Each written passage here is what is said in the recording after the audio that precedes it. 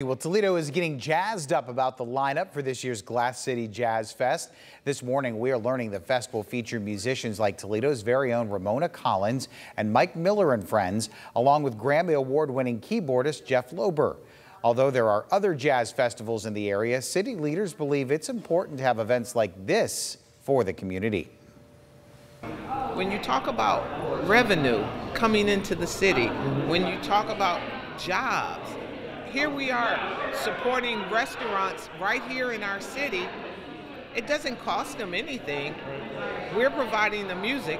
The people come in, they're eating their food, they're drinking their drinks, and so they're bringing revenue into those restaurants, which then helps the city of Toledo.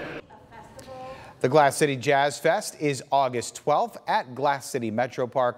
Toledo will also have a week-long celebration of live jazz starting August 7th.